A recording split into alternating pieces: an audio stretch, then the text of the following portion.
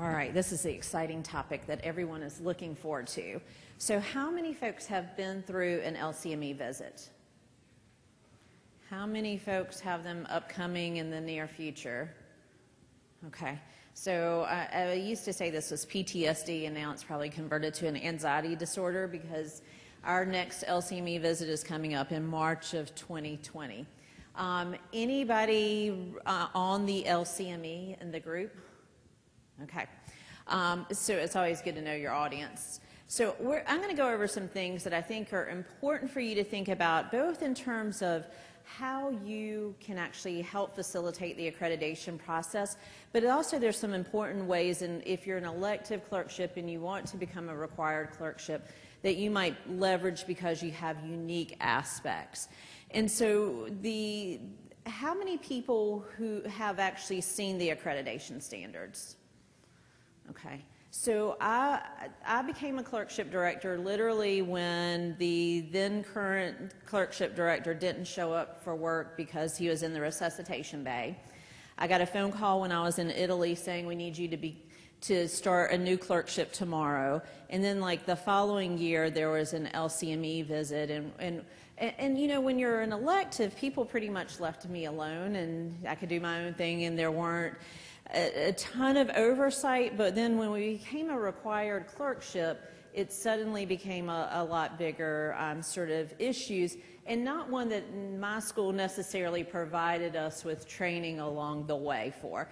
And so the next big thing was sort of the LCME is coming, and what are you going to do, and how are you meeting all of these standards, which I honestly did not know really existed.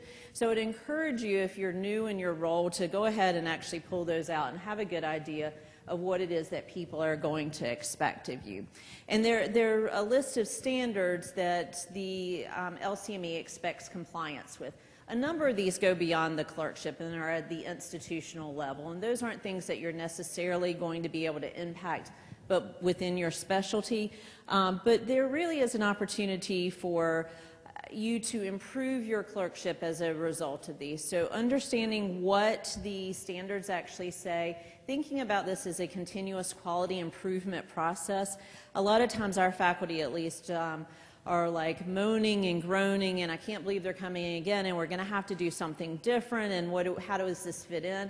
And the negativity of that interaction doesn't actually help us improve. And so this is really about a process for self-assessment. So they lay out what the standards are. They expect that as a medical school and institution that you're looking at programmatic level outcomes to see how your students are performing and how they're achieving the institutional objectives. And ultimately, this is going to be reviewed by your institutional stakeholders. So there's a data collection instrument, which is like a 150-page document that requests everything from copies of every policy that you possibly have to what your STEP scores are to what individual clerkship reviews look like. There's going to be a student self-survey that the students actually administer, and they provide you feedback as well. You're going to take this information and utilize it in committees to identify what are your strengths and weaknesses, and ideally you'll come up with a self-improvement plan before the LCME comes, as opposed to having the process completely lay out to you what needs to be changed. And then they're actually going to use all of this information to externally judge the performance of your program. And then we're in the slow change mode. All right, so several years ago they actually revised all the accreditation standards, and they have grouped them into 12 standards with 93 elements. And you'll notice that the elements 6 through 9 really have the most to do with the educational program. So your competencies, your curricular objectives and design, the curricular content, curricular management, and teaching supervision assessment, those are things that really fall within the curriculum for what your rotation is. Medical student selection and progress, career advising sometimes has a lot to do with with our role as advisors, but a lot of those actually fall within the student affairs kind of division if you're divided that way at your institution. And so the time frame, really, you begin planning for this typically about 1.5 years in advance in order to be able to lay this out and have time to be able to engage and change the aspects that need to be changed. We actually started about 1 year earlier in order to be able to review all of the information. And I think one of the challenges with the LCME is, depending upon what your infrastructure is, the sort of big data of medical education, your informatics, has really tremendously changed, I think, over the past 10 years. And so if you have a system that really supports being able to spit out data and be able to look at it without a lot of sort of personnel having to manipulate it, you're probably in a much better place than if you're really reliant on yourself and some Excel spreadsheets. And so the more support and infrastructure you have, the better off you are. And so again, as we mentioned, this is about improvement. So they aren't looking for perfection in programs. And I think sometimes that's one of the struggles, is we think that they are. Sometimes it seems as if there's a hidden meaning, that they say that they don't have one ideal way, and yet it seems like sometimes they do have an ideal way that it isn't quite clear. And so balancing those can be challenging at times, but really it's really about you implementing the change process. And so typically the way this comes out is there's the satisfactory with a need for monitoring, where they're going to come back and review some of the various aspects, and unsatisfactory. Typically these are things that are going to be things related to citations for prior LCME accreditation visits. So if you actually have a required clerkship, I would strongly urge you to go back to prior citations and see how this is linked, and if you in any way can contribute to improve prior citations. So if there are challenges with curriculum or with student assessment, those are things that are incredibly helpful. And the student survey report, which is late, it's typically within that 9 months to a year. The student information is going to provide you additional data, but that's really close in the time frame. Ideally, your schools would be providing you with data on a yearly basis about what the AAMC GQ questionnaire is, because you can begin to identify aspects that are challenging within the curriculum. The downside of that is that there are pretty few things that are specifically related to emergency medicine. And some of the things that are held, that the other core clerkships hold you accountable for, like things like direct observation. Was I observed directly performing a history? Was I directly observed performing a physical exam? Those aren't questions that are parsed out in emergency medicine, though there are opportunities for us to be able to leverage the memory of students, especially if we have a fourth-year rotation. The students are coming to us later in their educational career. There is nothing worse than actually being surprised by things that come up in your LCME review close to the fact. So our last LCME review, one of the challenges was that we had a blip the year before the LCME came regarding the mistreatment, and I think Joe's been with us, that we're really pretty nice to students overall. We think we're incredibly nice. As we did more education related to policies, though, the mistreatment reports went up. And then what we found out is that you're getting this information on the GQ, but if you do not have a process institutionally to be able to identify these things as they are going on in your institution and to be able to address them in a time-honored type of metric, then you're not finding out until after the student graduates. And there's sometimes a 4-year delay in that information depending upon when it occurred. And so it's very difficult to impact change only with the GQ questionnaire, that you really have to consider institutionally what processes you're going to put in place earlier. That said, sometimes those numbers won't match for the reasons you illustrated. Students are sometimes fearful that there's going to be retribution of reporting active student mistreatment,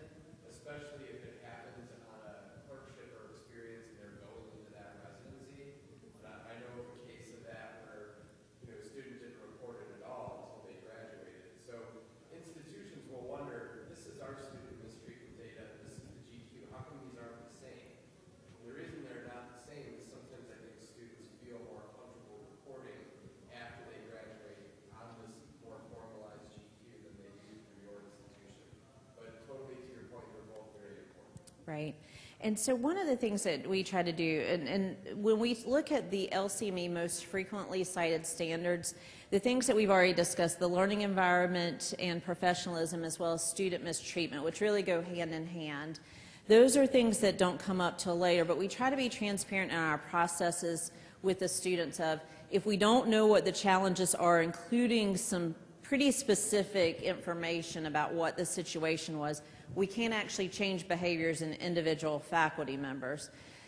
At the same time, recognizing that students have concerns about how that's reported, we try to cluster that information and we release it either on a quarterly basis or twice a year. And if the student specifically doesn't want it reported until after they graduate, then we have an ombuds person who actually can help navigate that situation so that we can begin to address behaviors but not explicitly describe a situation that the student doesn't want disclosed. Self-directed and lifelong learning are challenges. It's hard for us to think about assessment of those, and the LCME really wants us to know, where are we teaching this and how are we explicitly assessing these things? And so this becomes important sometimes relative to the clerkship and coming up with some of those goals and objectives that you can do both at the beginning of the rotation and being able to follow that up. The curriculum design, preparation of residents, we touched on this before. Residents as teachers is a required aspect of the accreditation standards, and so sometimes as the clerkship director, you're in a nebulous position of you're in charge of the clerkship, so you're responsible for making this happen, but you have to collaborate both with your program director as well as your chair in order to ensure that this occurs. And whether it happens at an institutional level for the GME or whether it actually happens individually within your department, both of those are acceptable options. And then the assessment system, which is key. So these are the sort of the expressions on our faculty members' faces as we talk about LCME. There's dread, there's groaning, there's outrage, there's pure panic. And so you probably recognize some of your faculty members as well as you think about this. But what I wanted to talk about more specifically was, how do you specifically contribute as the clerkship director? So when we think about the assessment system, 9.4 actually requires that students in required clerkships are directly observed. Really, the data focuses on the core, typically the traditional third-year clerkships, and that's what the GQ questions are related to. But it's really helpful sometimes, even when you have them and have students sign forms, it's incredibly easy to forget about it because it is a very small portion of the total clinical experience. And so if you have that closer in the fourth year, sometimes it helps them temporarily remember those types of things have occurred, but it also helps give them the trajectory over time over how are they growing and developing as a learner. And it shows, if you have a portfolio or a coaching system, it really helps think about what are the specific aspects of the history and physical that they need to improve upon. And it's interesting because I think most medical students feel pretty comfortable when you look at the EPAs relative to how performing an HMP. And yet if you talk to us as the faculty member side or the program director side, I think people are really concerned, do they know how to ask that more sophisticated type of question? How do you hone into the focused history and physical? And so that's our responsibility as clerkship directors, is to help them grow. There are other options for this, as we talked about before, OSCEs, simulations. We actually have 3 OSCE cases at the end of our clerkship that provide some of the assessment component. I think we know that clinical observations can be relatively subjective, and depending upon the type of shift you had, it sometimes is difficult to provide the student with very objective feedback, but OSCEs do provide you another way in which to provide this feedback. And it can actually be, other requirements are that students receive narrative feedback and formative assessment. So it doesn't all have to contribute to a grade, but these are other ways in which you can help fulfill the accreditation standards. Both the standard 6.2 and 8.6 have to do with required clinical experiences and how you monitor those. So how many people are involved in the curriculum committee? So a good number of people. So these are typically defined by the curriculum committee. If you have a clinical, every school has a different structure for these, but you have to actually define what the condition is, where the student is seeing these, whether it's inpatient or outpatient, what type of patient, what type of responsibility they have, and if they don't see it in the clinical space, how they fulfill that. So we have some things on our list that sometimes can be challenging to be able to see. Some airway management can be difficult for every student to perform on a real live patient who happens to be on a ventilator needing to be bagged. But the LCME is actually going to ask you to respond to if you have greater than 25% of these procedures performed outside of the clinical situation or setting, what are those and why are those? And so I think you have to if you're having to have students document chest pain performed in a simulation lab, they're really going to question why not all students are actually able to see that within the clinical setting. And so it's both the laying out and the process oriented for the development of these, but there's also monitoring. So when we first instituted this, we actually thought, well, students, they're adults, everybody can do this anytime in any of their rotation over any aspect of the clinical years, and by the time they graduate, we want this to be fulfilled. What we found is, if you don't inspect it regularly, it doesn't get done because documentation doesn't seem that important, and it's like resident procedure logs. Nobody gets real excited about documenting the stuff that you're doing anyway. And so then I'm like emailing every student in the school asking, trying to get the completion of this. So we actually ended up assigning this by clerkships, of which a large number of ours actually fall within the emergency medicine required clerkship, because we can guarantee that any general complaint, a student is going to be able to see abdominal pain and chest pain and a respiratory illness, a cardiac arrhythmia, and those types of things within the emergency department setting. So that is a significant way for you to contribute. It's also, I think, very noticed sometimes. So for us, there's a hard stop at the clerkship level. If a student doesn't fulfill these, that they can't actually complete the clerkship. And so making sure that you help with that process is greatly appreciated. And we we require that students document one, but it does help when you are looking at that there's standardization across sites. It does help and provides you potentially with another area of information relative to what types of procedures are you seeing at various sites, and are they equally distributed. This is an absolute must that all grades have to be turned in within the first 6 weeks. When I was running an elective, I had no idea that this was coming, and I didn't understand that. We really strive for 4 weeks because we're trying to track that and measure that. But if the LCME is going to ask for the number of days that it takes for the average clerkship to be able to turn in their grades, and they want it reported on a cohort by cohort basis. So our student affairs office tracks this. And so it's just one of those things. It's straightforward. There's not a lot of option in that, but just to make sure everyone was aware. And that does include away rotations, correct? They don't ask specifically about away rotations. Okay. Because we have an issue. Most of our late grades are from other institutions getting a grade back to us. So I guess this was going to be an opportunity for me to say, if you have visiting students come to your rotation, to make sure that your attendant is timely grades as well. Right. A lot of our reported late grades are on students who are on away rotation. Yeah. And we report all of our required clerkships, so EM falls within that.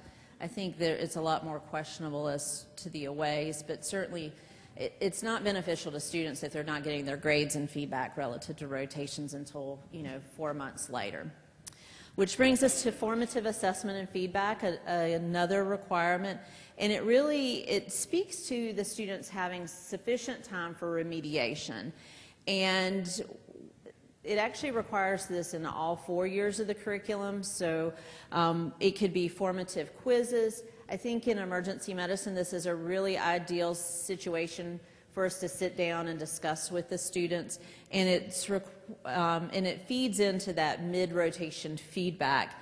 But we actually have the students do some self-assessment, and several of folks have spoken to this already. It's the opportunity for the students to really think about what they're doing well and what they need to improve on, how this fits into their career plan. If you want to be a pediatrician, we have like 1 million folks with ears in the emergency department to be able to look at and appreciate the nuances. And so this is one of those skills that's really a challenge when we see it in residents and they can't identify what their strengths and weaknesses are. Though people who lack that insight are very challenging to remediate. So helping them develop these skills. None of us were born with that skill. Most of us sort of muddled through it and figured it out along the way. But this is really a structured way for us to provide the student with feedback. All right. And then we have a standardized form that all of our clerkships use, so that we are making sure that we provide the student with the formative feedback at the midpoint of the rotation. And it allows us to review those required clinical experiences. We actually have incorporated the describe any professionalism concerns or concerns of mistreatment, because sometimes as the clerkship director, the student really does trust you to be able to navigate this, and they want to discuss it. It isn't something that's required in any way, but it does give us an opportunity to actually begin to broach some of that. I think for students, depending upon where they are in their career trajectory, emergency medicine tends to be a lot more of a vocal specialty. We tend to go ahead and say what we think, and our language isn't always the best within our space, at least. And so really thinking about how to help residents and faculty think about that. I think it's important for us to have a safe environment in which we can debrief and get whatever out of our system that we need to before we go into the next room. But you know, I'm sure Mickey Mouse is not always real pleased when kids spill ice cream on his shoes every day at Disney World. And so thinking about what are the things that are appropriate to say in an open space versus what are some of the conversations that you need to have in a closed space that are important. But getting a feel in the gut check for what the students are experiencing is helpful. As we mentioned before, we use the shift cards, and so I think about these as being formative feedback. Each individual shift only really counts a very small percentage of their ultimate grade, and so we have the opportunity, unlike many of the other core clerkships, to provide students with ongoing feedback about how they're performing so that they can change that as they're going through the rotation, as opposed to being 4 weeks in before they're necessarily getting formal written feedback. And like I said before, if anybody is interested in being part of the NCAT consortium, let me know and we can get you involved with that. Curriculum management is very challenging in that it requires that everyone map their topics, and it ensures that everything is appropriately covered. So one of the big challenges is that your institutional learning objectives are supposed to drive every clerkship. In some recent discussions relative to LCME, I think one of the things that many of us fall back on is the fact that there are nationally derived clerkship objectives that we can use. The LCME doesn't always want to hear that. They want to hear how it links to your own institutional learning objectives. And it has been described to me that this should be like a waterfall that drives everything else. So I think there's ways to use the information, but to make sure that it ties in locally. These things then have to, since my primary job right now is in medical education, I think everyone hates me relative to curriculum mapping. So if you're a required clerkship and you are getting requests for keywords or what your objectives are for your either simulation or didactic sessions, that's because the expectation now is that if the LCME comes and asks, where do you teach cardiac arrest? that you can input this into your system and derive where throughout your curriculum, throughout the medical students' 4-year experience, they were taught about these specifically. I would encourage you that that using natural language is very challenging, because you could use coronary artery disease, unstable angina, MI, and it's actually challenging to find that information. But all of these things need to go before your curriculum committee and be approved in order, especially if there are any changes to your objectives. And that's one of the challenges as a new clerkship director. There's not like a sort of a list, and many times this is learning as you go.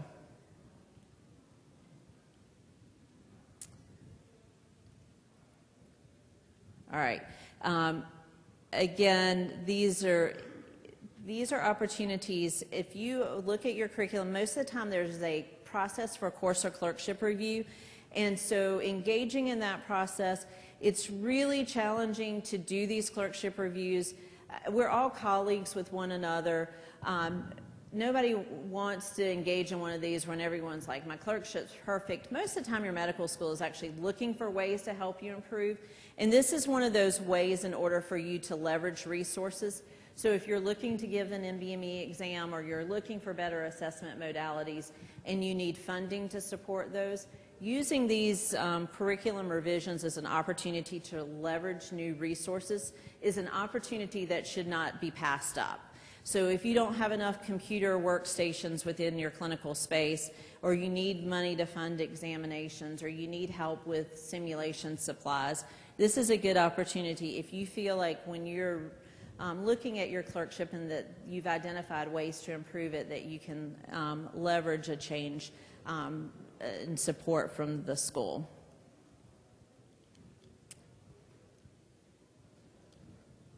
All right, I think I'm going to give up on this.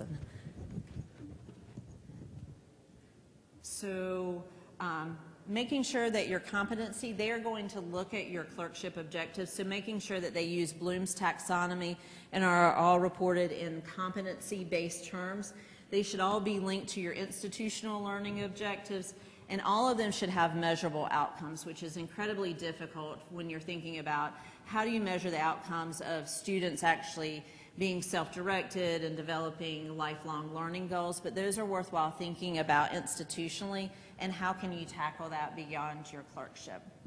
As I noted before, all of the faculty and residents have to know your objectives, and they have to be distributed on a yearly basis, and you have to provide training. I will tell you one of, I think, the key misses for us. I think we do a lot of this. I think the documentation of this can be particularly challenging, and so making sure that you've documented with a signature or with an electronic delivery, or thinking about what is your departmental process to making sure that these are distributed, is a huge sticking point, and it has been one that we have met with challenges, because inevitably, you know, you're doing your residents teaching within your conference curriculum, and the resident worked an overnight shift, or they're out sick, or they're on a different rotation, and so thinking about how you're going to supply this, but they specifically asked for how do you document that. We touched on this before, and this was sort of making me, we're very fortunate that all of our students rotate through our singular site, but if you have multiple sites, you have to be able to demonstrate comparability, and those are particularly tricky, and you know, like what we talked about before, if you can't write notes at some sites or at others.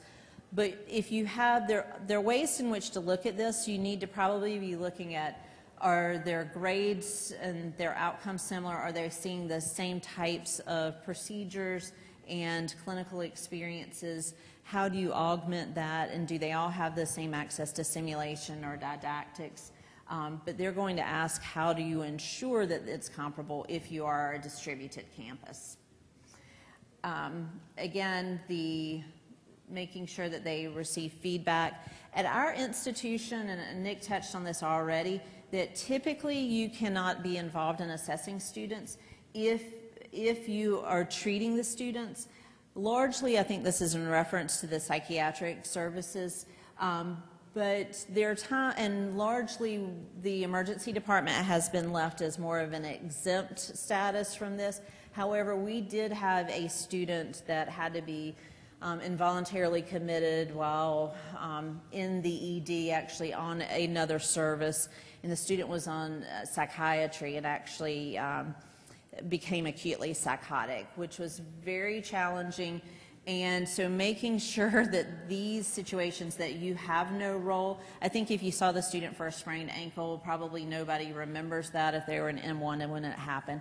But if you're treating the student for a sexually transmitted infection or something that's perceived as sensitive, making sure that you're not involved in the assessment or evaluation process is incredibly important.